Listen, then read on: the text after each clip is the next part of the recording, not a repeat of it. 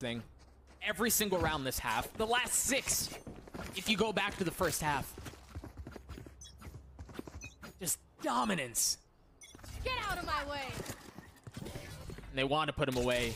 Will uses the Blade Storm right at the beginning. No mid presence from Faze. Good knife as well. It gives them the confidence to go here. But it doesn't hit Baby Base, so Knife's still up against Will's knives.